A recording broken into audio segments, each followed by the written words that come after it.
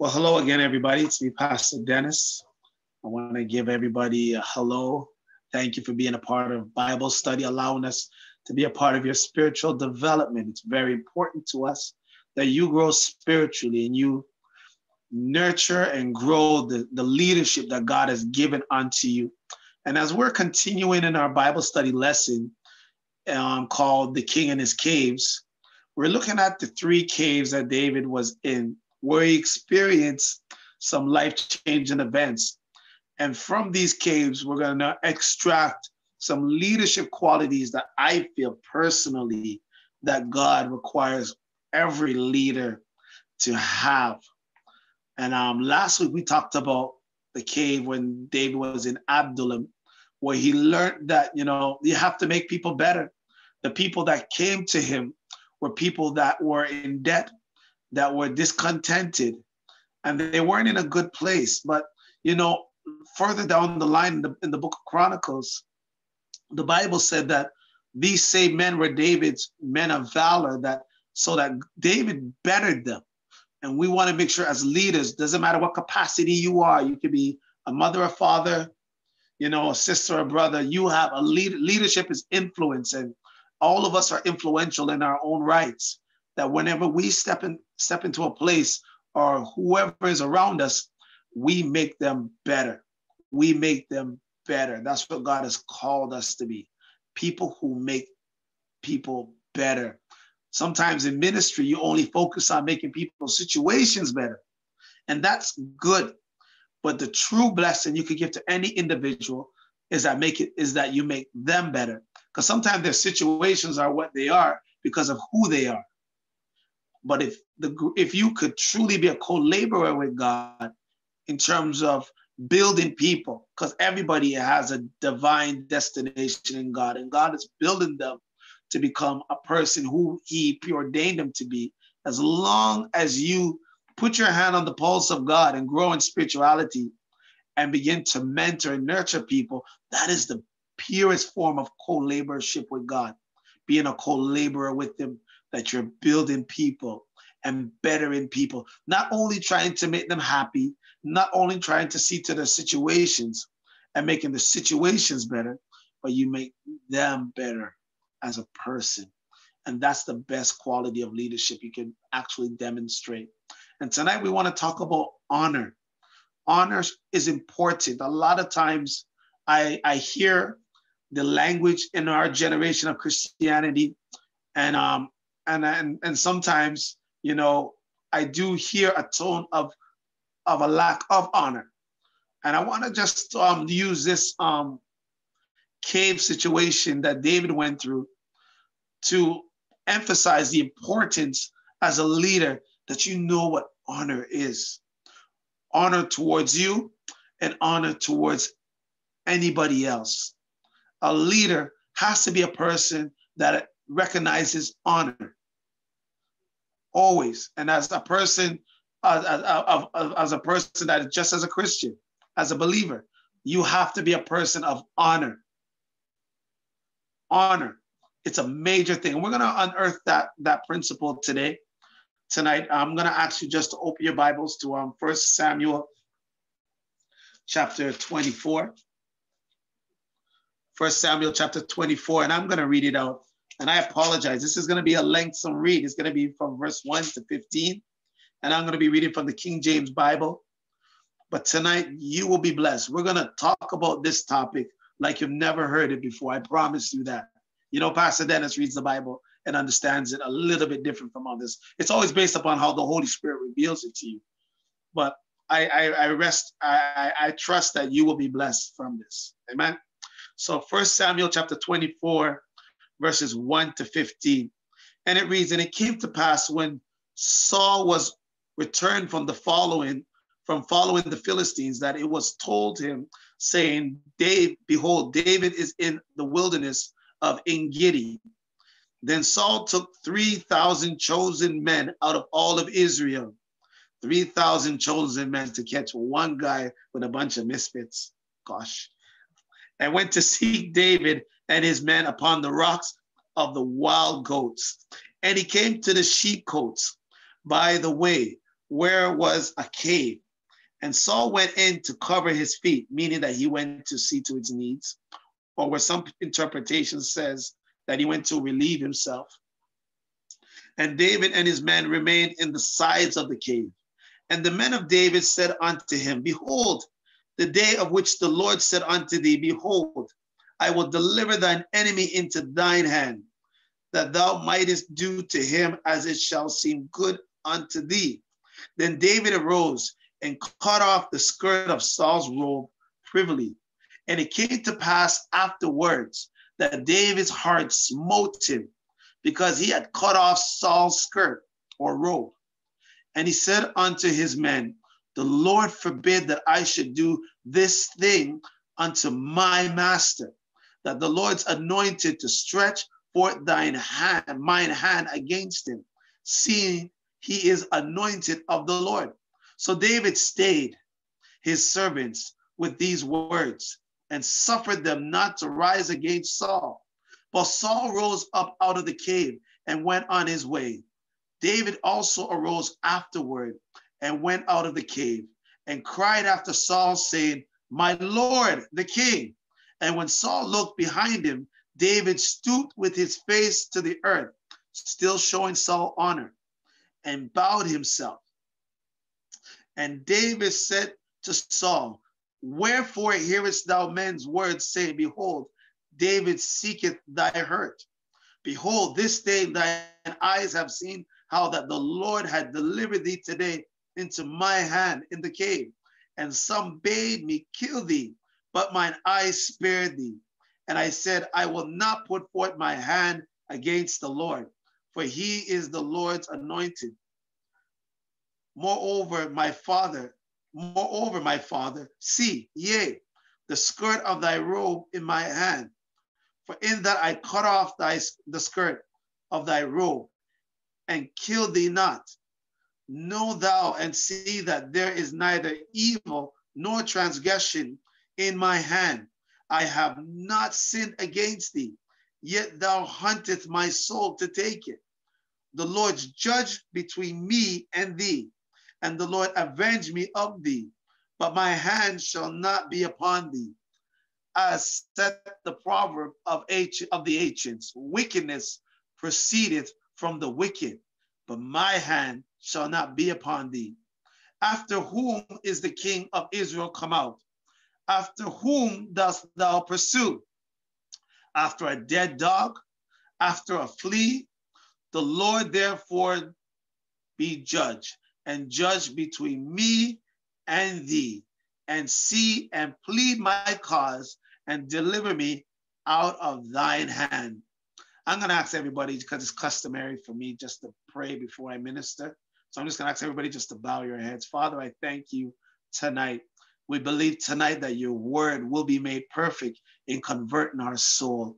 We pray tonight that you will, dear Lord God, elevate our leadership at a higher level. Tonight, we will know the blessings that would be bestowed upon us if we know the importance of honor, and that despite whatever the vision, despite whatever the dream of the destined place that you have granted unto us, we will not go there without honor as our mantle.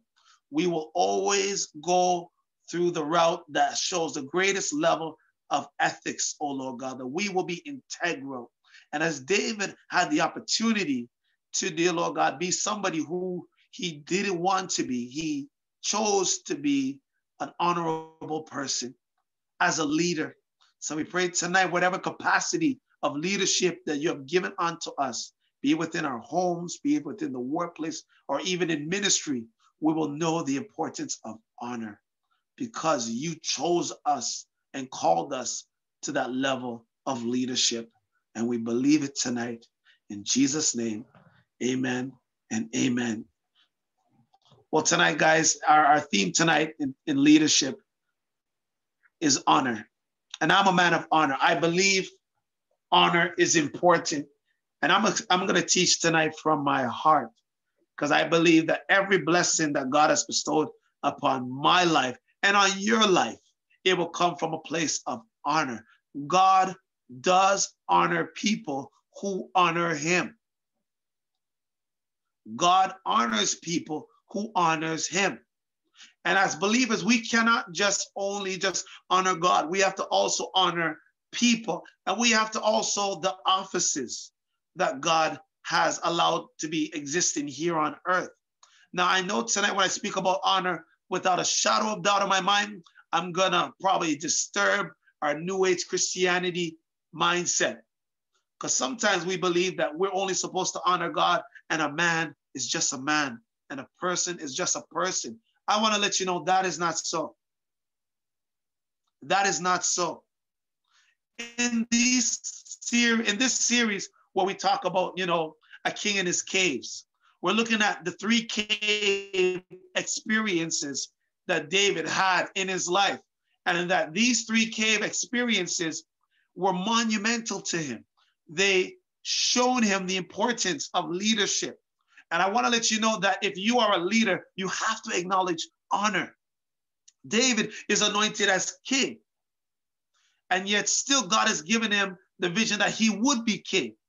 But he would not obtain that throne from a place that shows a low level of honor. David is in a cave where Saul went into to go relieve himself. He had an opportunity to take Saul's life, but he acknowledged the office of Saul and the anointing that was on Saul's life, though some of us still preach and teach that it has now left Saul. But in David's eyes, he still has to acknowledge the office. Sometimes in your Christian life, we have to, embrace the fact that office is important. Titles are important. Don't say being a pastor, being an apostle, being an evangelist, being a teacher, they are not important. They are important. We have no right to disrespect what Christ, were according to the book of Ephesians has declared, had went down to hell and bring back up to us. They are important. You should respect, even if you're not in good standing with the person, you still must respect the office. You must still respect the office. And I know in our modern day and age, that's not fancy. It's not really accepted. We think it's not necessary. It is. The Bible says, and I'm going to go to the Old Testament, as Old Testament for it as well. But I believe the principles still remain. That in Numbers chapter 12 to 15, please, because I care about you, write that down. Numbers chapter 12, all the way down to chapter 15. It's a story of 3 siblings. One is named Aaron, one is named Moses, one is named Miriam. That mother who birthed those 3 children must have a blessed house, because right there in Aaron, we have the ministry of the first priest. Miriam, as church history likes to say and teach, which I accept as well, Miriam is the first worship leader. Moses, the first prophet. What a blessed womb she had. Those 2 siblings, Aaron and Miriam, had something against Moses because he married an Ethiopian woman who was a woman of a different color, a different ethnicity, and they had something against it. They showed dishonor to the man of God. The Bible said that God heard their dishonor. Write this simple thing down. I'm going to speak from my heart because I want you guys to have a blessing. Because you'll never hear anything else in Scripture or see anything else in Scripture that took place here. God heard them when they were showing Moses dishonor. Always remember, when you show dishonor or speak dishonor, though the person may not hear it, God still hears it. And your life will reap the results of it. The Bible said that God told Moses now to tell your 2 siblings to meet me at the tabernacle. Tell them to come and meet me at the tabernacle. This is something that you never saw in Scripture. Because when you go into the tabernacle of Moses, there is the outer court. We're talking about how God sees dishonor before we get into this teaching, because I want you to establish this mindset before I begin to teach. When you go into the tabernacle of Moses, there is the outer court. Then there is an inner court. And then there is the holy place, where there is the table of showbread, the candlesticks, and the incense of smoke. It is the place for the priests operating function. And then there is the most holy place. I know November in Kingsway is worship month. We're not supposed to be getting into that now, but we need to see how God sees this honor, not how we see it with our carnality and our earthly frame of thinking. You have to, if you don't respect the person, you still have to respect the office. Notice when God says this, how dare you speak to Moses like that? You tell them to come to the tabernacle.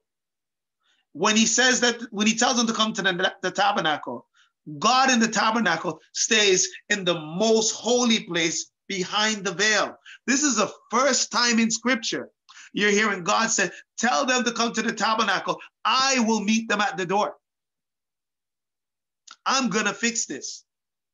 When it comes to dishonor, read it in your Bible, it's there. Most of us have this tendency of thinking because we don't read scripture. But this is very important because you will have a stagnant life and you won't reach into your most destined place if you are a person that lacks honor. Despite the vision God has given David, despite the oil that flowed on his head, if David operated in dishonor, that throne would never be his. And David didn't allow those who were around him.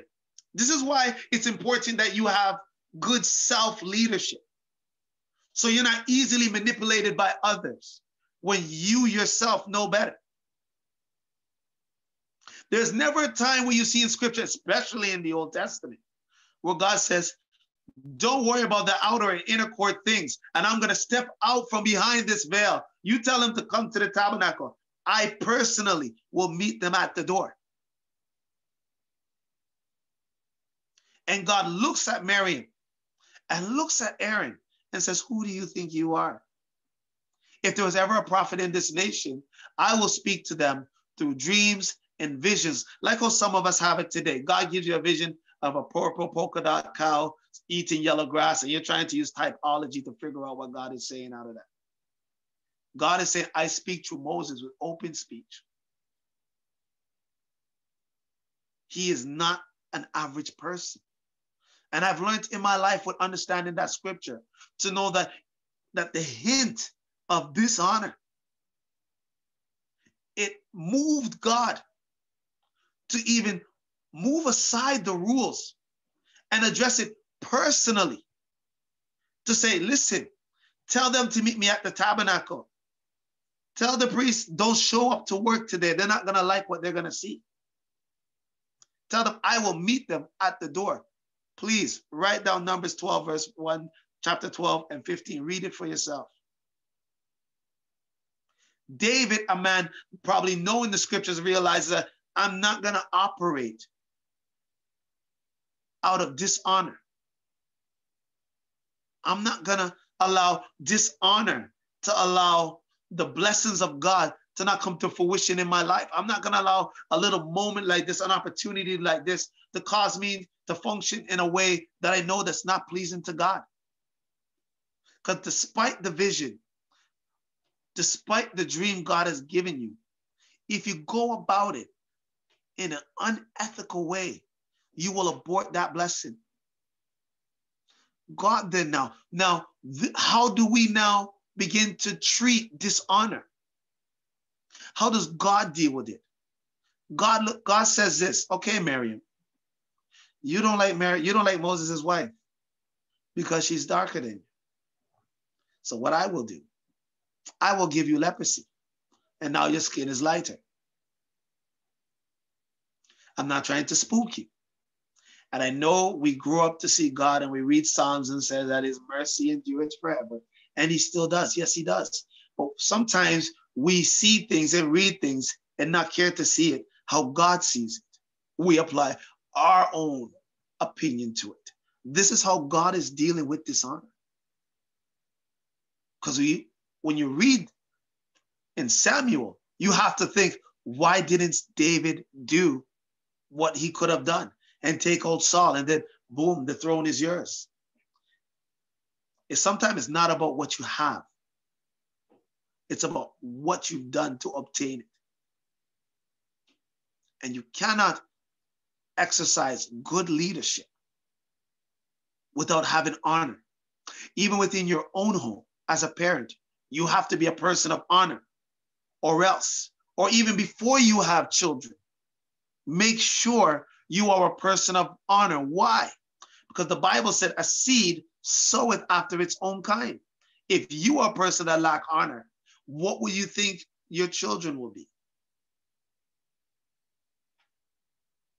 God looks at Miriam and says, I will give you leprosy.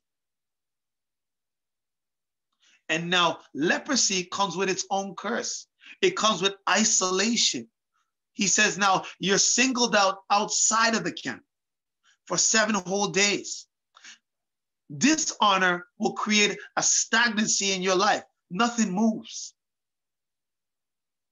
Nothing moves. And the Bible even says that not even the people of Israel, even though they're going to go to their campaign to conquer Canaan, could not even take a step forward. They had to wait for Miriam.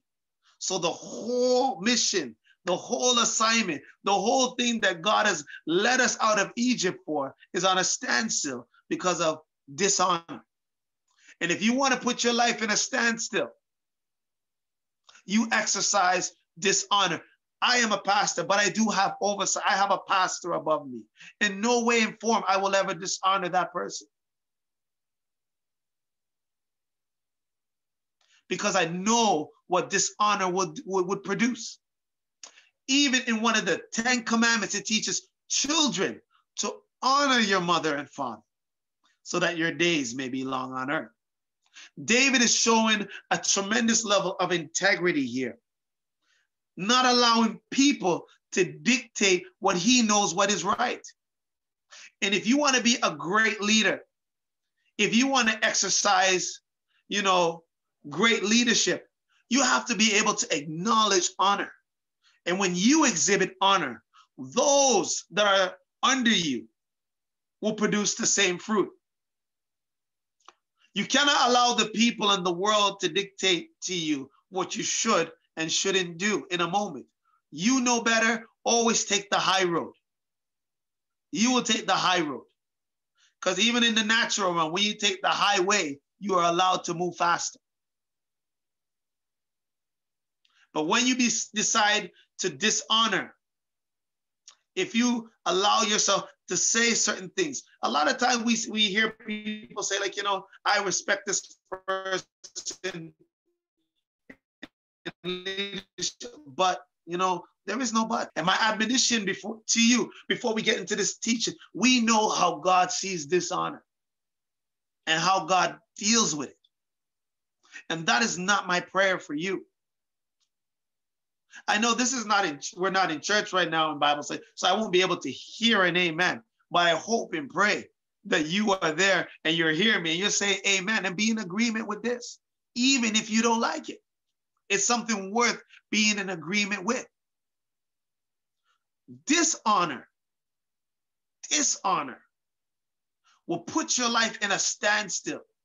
And how do we deal with people when we see them functioning in dishonor? We see that in the book of Numbers chapter 12. God isolates them. Why? Because you have to treat it as if it's leprosy. It's cancerous. It can contaminate the whole body. It allows a whole group of people to stand still.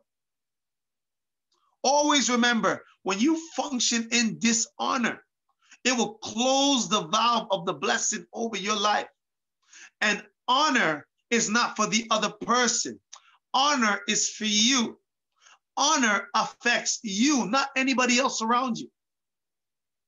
Even if the person in leadership is not acting honorable, you should and still honor the office. Because you have to respect the work of Jesus Christ. That office exists because Christ went to hell and bring it back up. Those are leadership gifts. The apostle, the prophet, the evangelist, the pastor, teacher. I'm not saying the leadership is above reproach. I'm saying the best route to go about it is to go to the person that's over the leader, and that is to pray to God. Ask God, because they have their own issues as well. They have their own flesh as well. They have their own earthly tendencies as well. They miss the mark as well. The only difference between me and anybody else is my office. I'm a pastor. But I have the same struggles as you and the same inconsistencies as anybody else. I am not above reproach. I am not above reproach. But there is rules to this thing that I realized in scripture. Whereas we could, block the blessing of God. 7 whole days, seven whole days, Israel was on a standstill because of the act of one person's dishonor. One person's dishonor.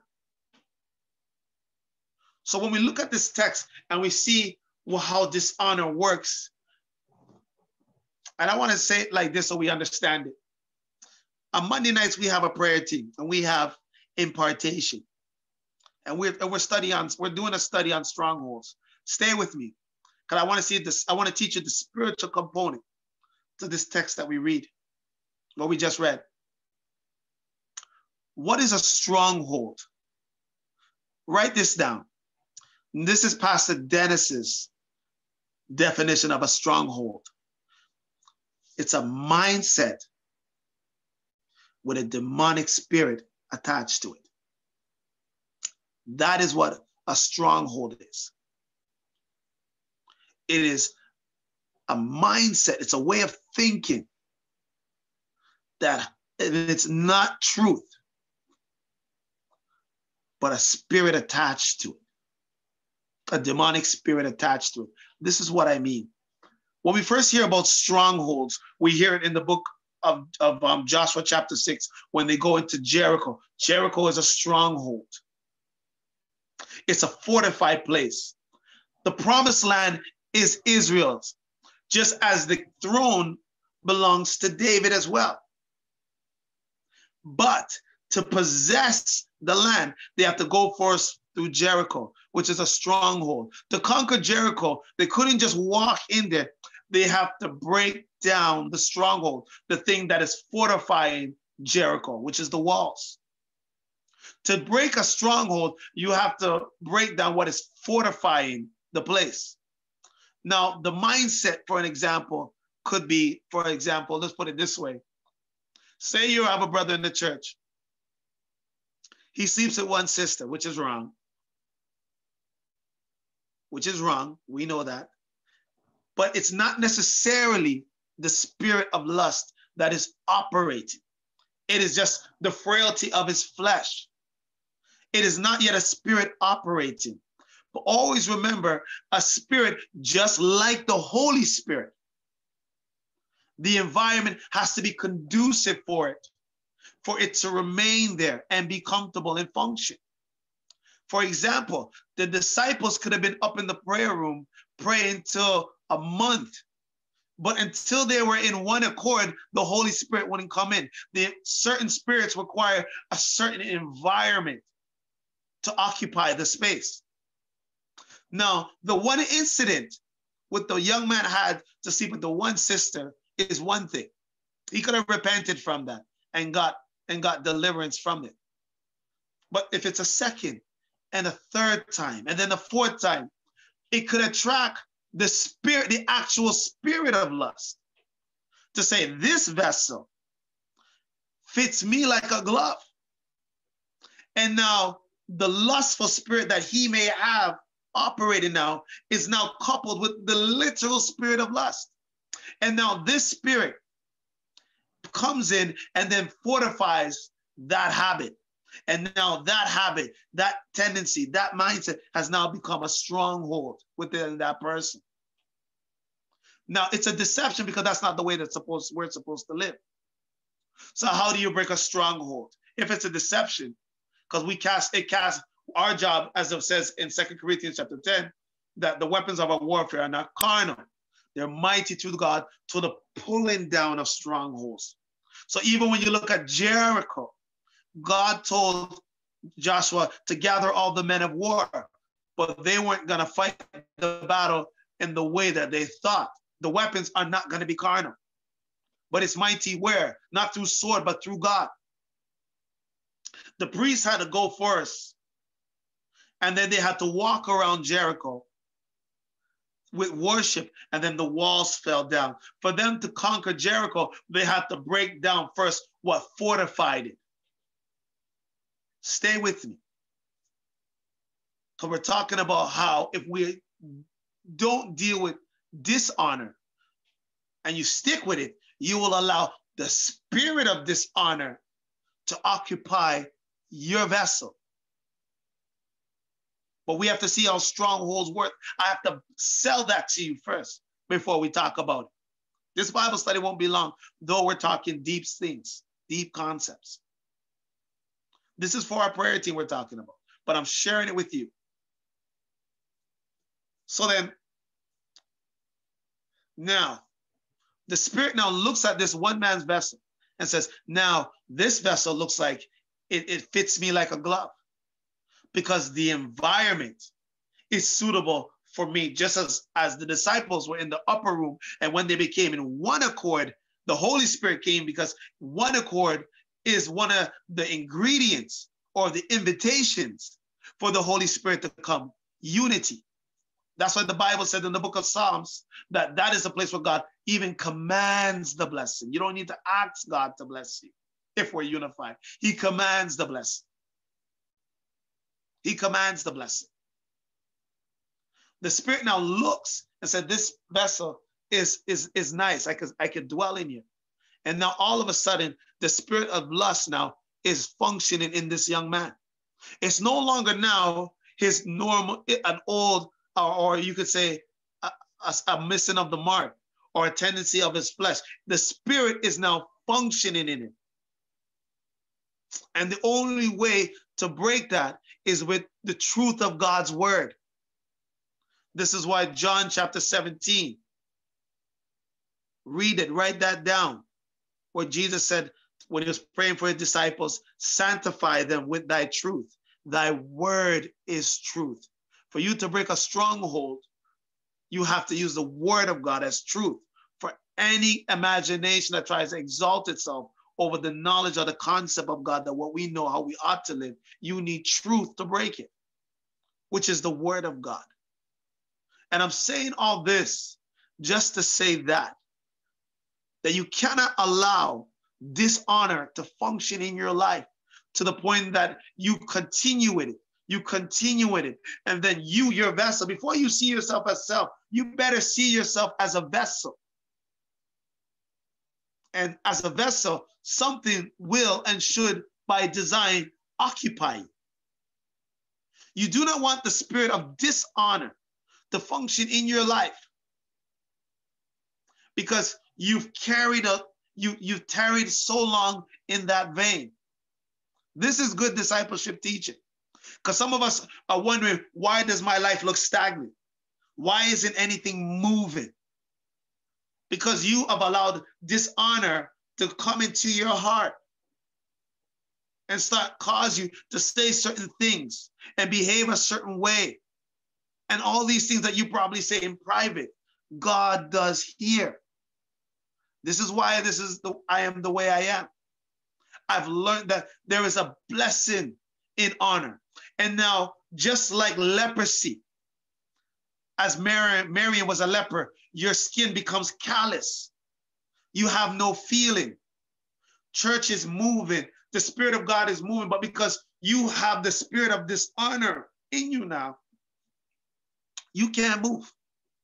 You don't even sense God anymore. You don't even want to go to church anymore. You don't even want to read your Bible no more. You're wondering why? Because there was some moment in your life where you've allowed dishonor to dictate what you say, how you conduct yourself amongst people, and how you see a certain person who is above you. And now you can't receive from God. You have allowed your whole life to be stagnant, and you can't lead your life. This is still leadership teaching. You cannot lead your life in that direction.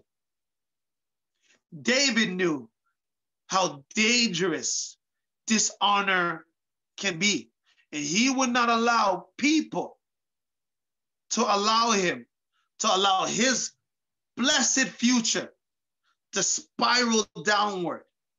And what I've learned from this is why Aaron should have known better when Moses was in the mountaintop with the 10 Commandments, making them. Because while he was in the mountaintop getting the word of God, he allowed the people to make him make a golden calf.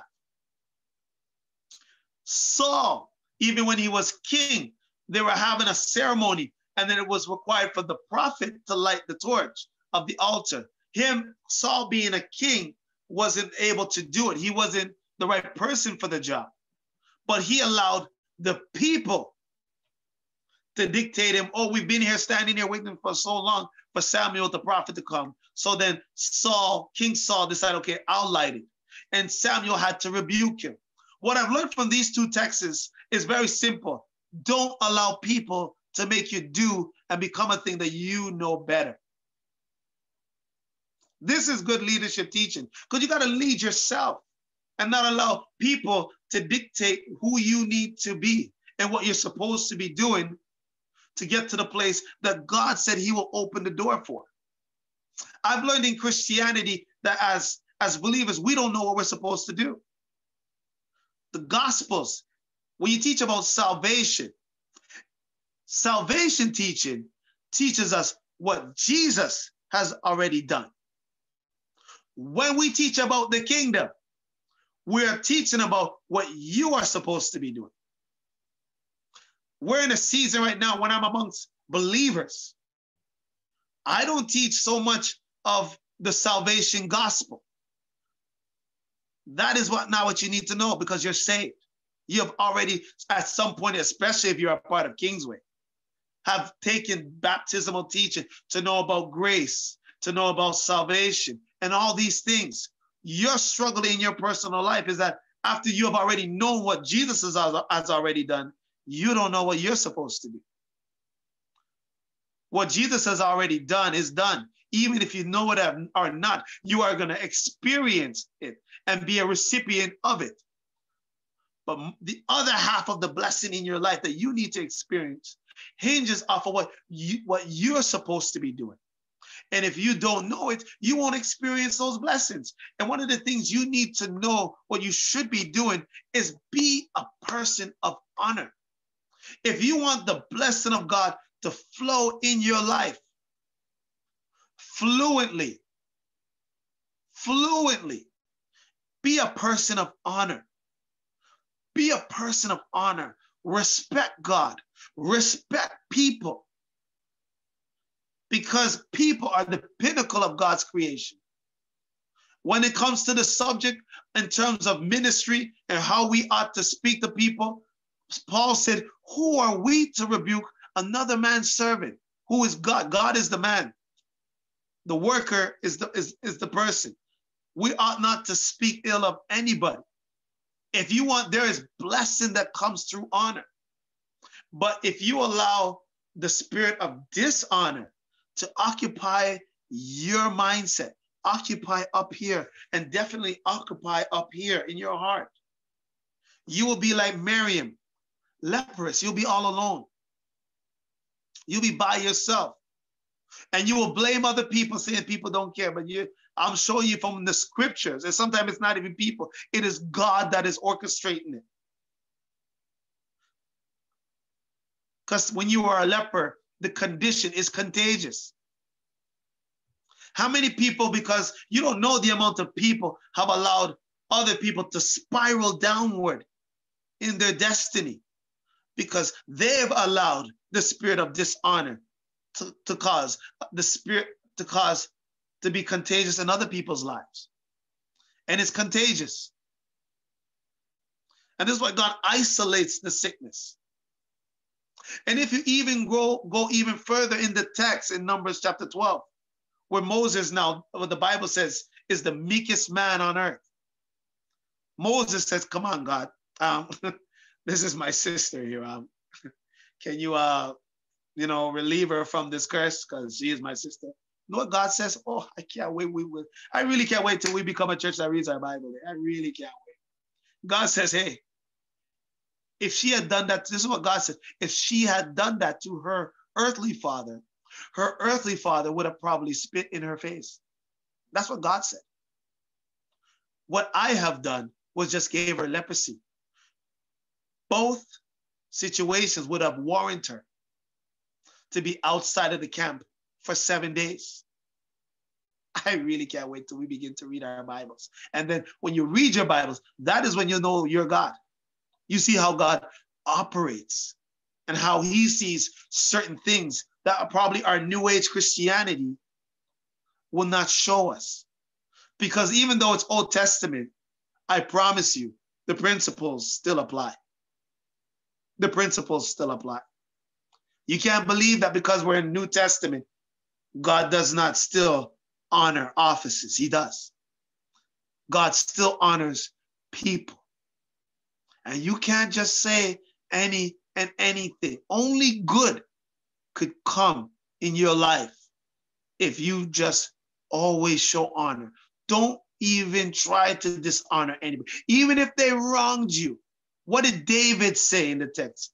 God will judge between you and me, and God will be my vindicator. David will not take matters into his own hand. He will continue to take the high road. And my prayer and my admonition to you tonight in this Bible study and in this cave experience that David experienced is that, hey, be an honorable person. Show honor. Respect others, regardless what they have done. You've heard me say it before, that when people show you wickedness, you dare not try to get even with them, because you will never get even with them. It costs them nothing to do wickedness, but it could cost you a lot. First, it will cause you to become a person who you're not trying to be. Your mindset and your aim should be like Christ. For you to get even, you're going to have to be like them. This is why David said the ancient proverb, wickedness only comes from wicked people. And if somebody gives you wickedness or shows you wickedness, you're going to have to be wicked then to get even with them. This is why God delivers us from that action and says that vengeance belongeth unto me. I will do that. You continue to be you and do you for you. Because honor is for you. Honor is like forgiveness. It is for you. But the longer you stay in dishonor, you're making your vessel attractive to the literal spirit of dishonor. And then now he comes inside you. And now he makes, as the Bible puts it, your body his house. And he stays there. And now it's no longer you operating in the spirit of dishonor.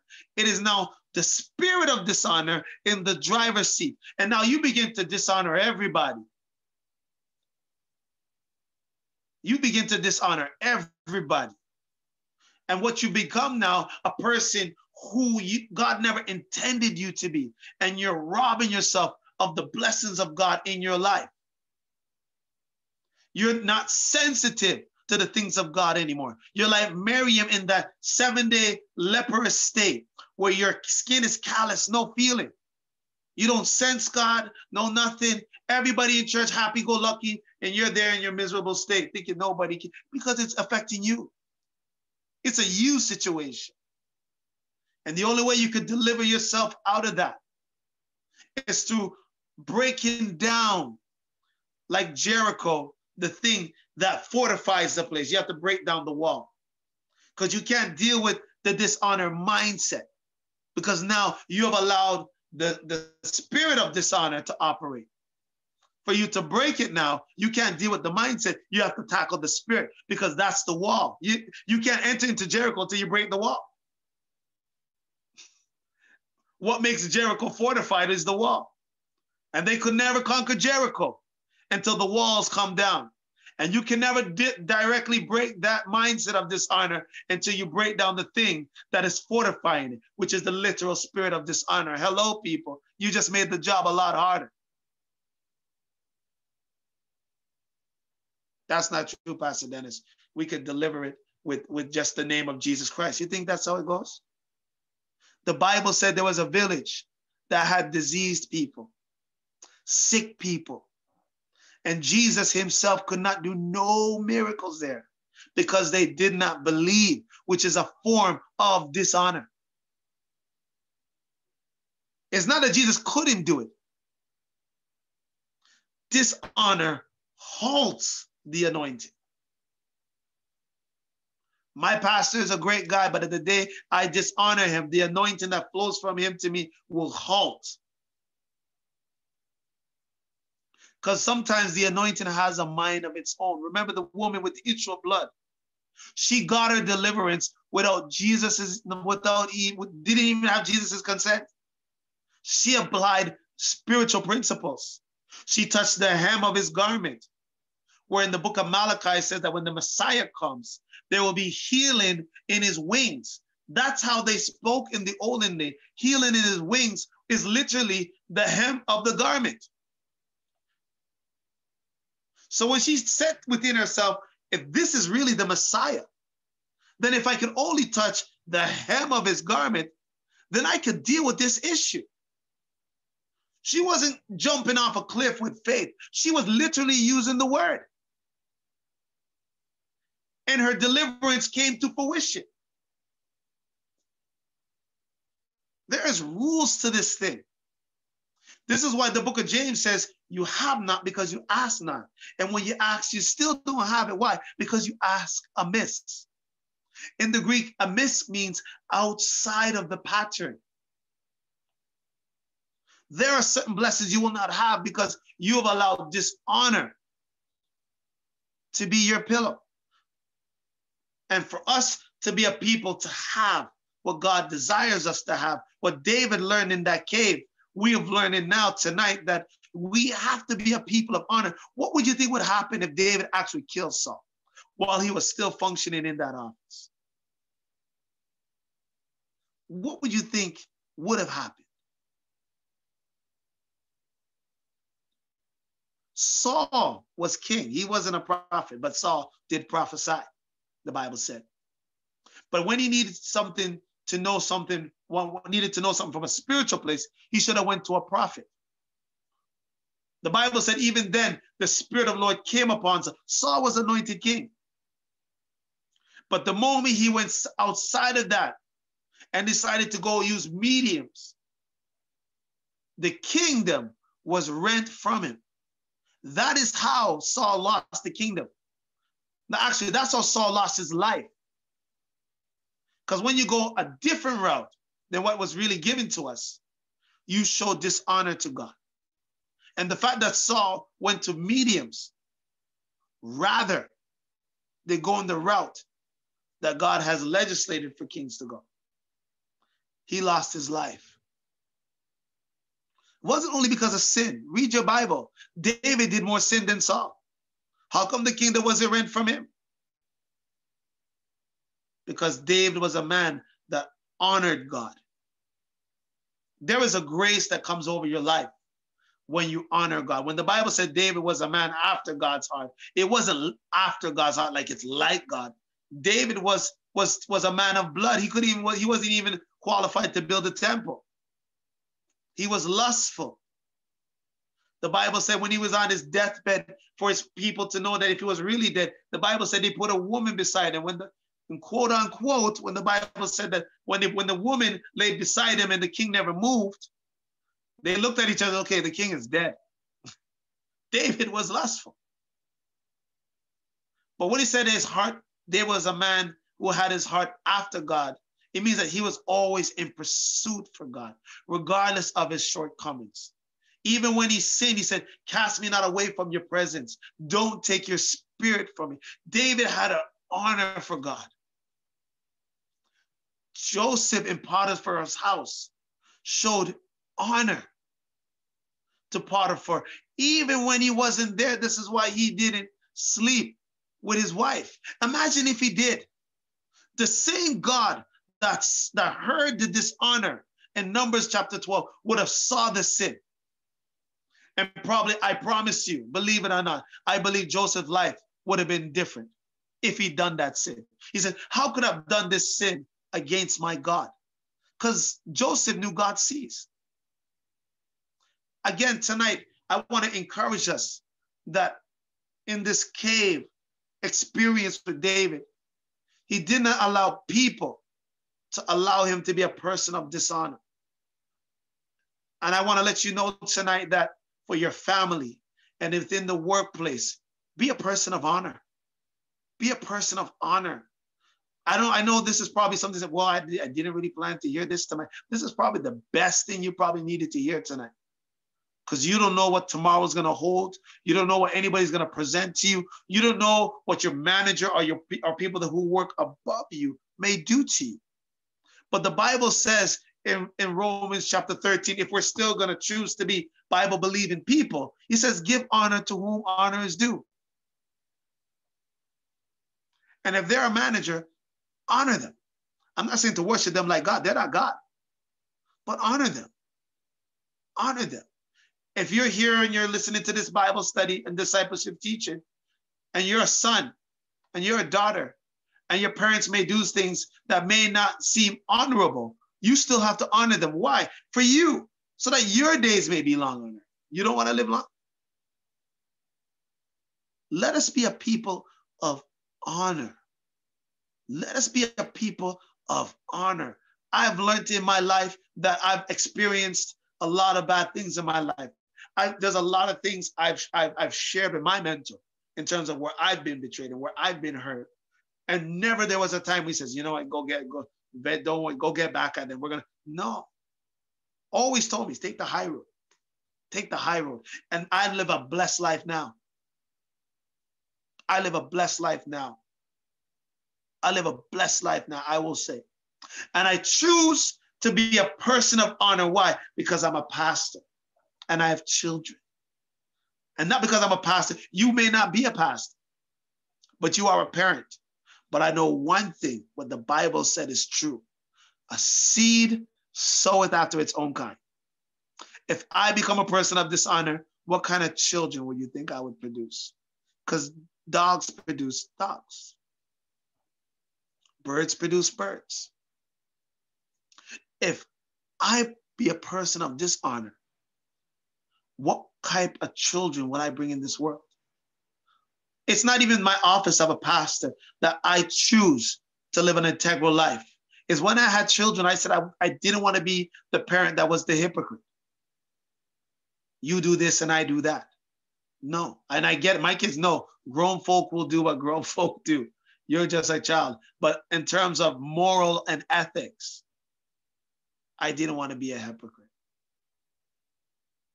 So please tonight, if you want the blessings of God to function in your life, be a person of honor. Honor those who God puts above you. Honor your pastor. This is not a commercial for me. But I will say there's blessings that will come before you.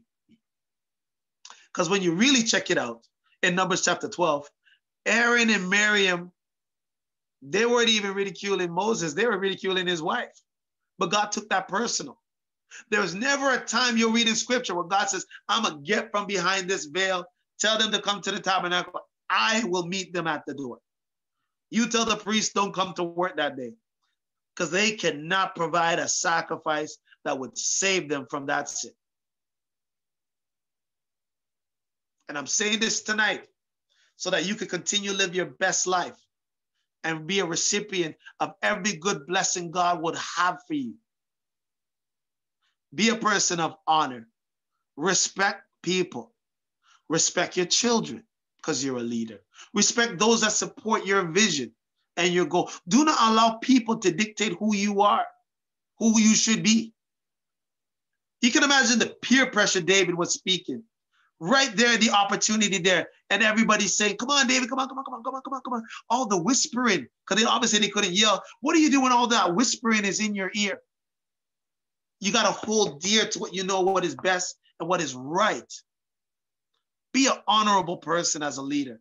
Be an honorable person as a person that has influence. Because you're a leader, that's great. But there's ethics to this thing. And a leader that doesn't have ethics, we have a title and a name for them in our world. We call you a tyrant. And that's not the type of leadership you want to exhibit. So in your home, don't be a tyrant. Honor your children. Honor your wife. Don't allow any time dishonor and disrespect to frustrate you, because you will make your spirit, you will make your vessel attracted to the literal spirit of dishonor. And then when that spirit comes in, you'll begin to dishonor any and everything. And then the valve of the blessing of God will be shut. It's leprous. You want to be sensitive to anything of God. Hatred will be inside you. You'd question God. You question the respect and love of others, not knowing that it's a you problem. It's not anybody else. It's a you problem. And then God will begin to isolate you. Not people will begin to believe you. God himself. We're seeing how God deals with it. And then now when the spirit comes up in you, it now has become a stronghold. This is why a stronghold is a mindset with a demonic spirit attached to it. We're talking about the spirit of dishonor now. There are many strongholds in regards to, low self-esteem. That's a mindset. And if you stay in that mindset so long, you will make your vessel attracted to that spirit. When the disciples were in the upper room, when they were with the Bible, Jesus said, tarry until the Holy Spirit come. What was Jesus trying to say? He's saying, you pray until when the environment is right, the Holy Spirit will come. Every spirit requires the right environment to function. On our Christian end, we function off of one, which trumps all, which is the Holy Spirit. On the demonic side, there are plenty of spirits. And that's another topic. This is not the prayer team impartation, but I thought it was necessary I say that so I could say this. And if you ever want to be a part of those impartations, just send me an email. We can get you involved in that if you want that type of teaching. So you could apply it in your own home and in your own personal life. But in terms of discipleship and leadership, lead from an honorable place. Don't function in dishonor. Don't function in dishonor. Respect people. And you can respectfully rebuke. You don't have to be disrespectful. Just because I said the word rebuke, it doesn't mean you have to be rude. Just rebuke the act, not the person. And say it respectfully. I'm a pastor. I can say anything wrong. You could approach me. Not because I'm a pastor, but because I'm a person. Approach me respectfully. Some of us, we cut off people's hearing because how we approach certain things. And the constructive criticism that you want to provide that could probably enable the person to do something great, they won't receive it just because how you've done it. You did it in a dishonorable manner. It's not every time you got to do it publicly. Sometimes you got to do it in private because it's out of respect. You do it. This is one thing. I'll close with this. Because when Jesus was washing the disciples' feet, Jesus went to go wash his disciples' feet. And I'll close off with this because we've gone beyond time. But we're still talking about leadership and functioning from an honorable place so that the blessing of God can flow fluently in my life. And we're not isolated outside of the presence of God. and from our people. Jesus washed the disciples' feet. First, Peter didn't want him to do it. And Jesus said, what I do right now, you don't understand, Peter. But when you grow up in leadership, you'll understand it. Because if I don't do this, you won't have no part of it. And Peter said that, okay, wash me all over, Jesus. Wash me all over. And Jesus says, you're already clean. But not all of you are clean. Not all of you are clean. Not all of. Now, when he says that statement, we know who he is speaking about. We know who he's speaking to. He's speaking to Peter. But we know which disciple he is speaking about. But you notice he doesn't single him out publicly. Twice, even when in the Last Supper, he doesn't single Judas out and make a public display of it. He says the one that dips at the Satan, he discreetly does it. And if he's talking about that all of you are not all clean, what he could have did to single Judas out was just wash him alone. It's not only servanthood he's teaching here. That's one part of the teaching in terms of leadership, where that the leader should serve. But also, he washes all of them. Because sometimes singling people out is not a good practice. If you want to deal with them on an individual basis, set up an individual environment. Call a meeting. Call them on the phone. Making public displays doesn't show good leadership. Because your aim is to better the person, not to humiliate the person. You will get your reward if you exercise stuff like that, in that fashion. When my children do something wrong, if it's one of them, I don't publicly display them in front of all of them. Sometimes before they go to bed, I go in their room and I talk to that one. Just the same way, if your elbow is scratching you, you ain't scratching your whole arm. Sometimes you give an injustice to everybody else who don't need to be hearing it. They don't need to be a part of this meeting. They don't need it. You're giving an injustice to everybody else. This is one thing in that teaching I've learned when Jesus was washing at the same feet. He doesn't single out. He made it public. He made it uniform. It's not good to single out. It's not good. So I'm saying this to say that, even in that regard, in correction, do it in an honorable way. You will get a good result from it. Because if the objective you're doing is to grow the person, you should do it in a healthy way. No gardener stomps on a rose with the intent to make it grow. Amen? So tonight I want to pray this prayer for you. And I want to pray that you will be a person of honor to those who are above and also those who are below. Those who are above you in the workplace or in ministry, and also those who are below in workplace, in ministry, and even in your own home. When you honor, the blessing of God flows fluently in your life. The day you become a person of dishonor, we see in scripture how God deals with it. And that's not what you want. So just bow your heads with me. Father, I thank you today for those who are on this line watching this Bible study, this discipleship teaching. We pray today that we will be people of honor. We will respect. We will know now from your scripture that whatever we say and do, when we think it's behind a closed door, you surveil and deal with it yourself, because you want all of your children to be children of honor. And everything we do, a child should reflect the tendencies of their father.